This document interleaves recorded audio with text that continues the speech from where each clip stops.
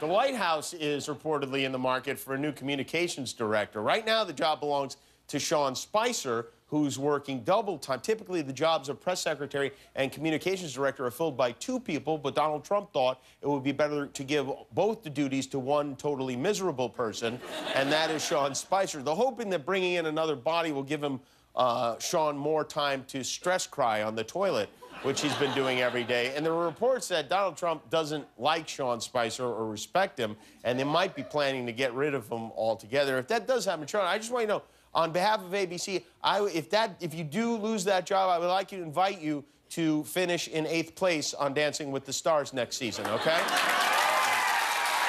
So you know you have options. There are rumors that they're already interviewing outside people for the job, but in the meantime, the White House, they're using a new electronic communications director that seems to be doing all right.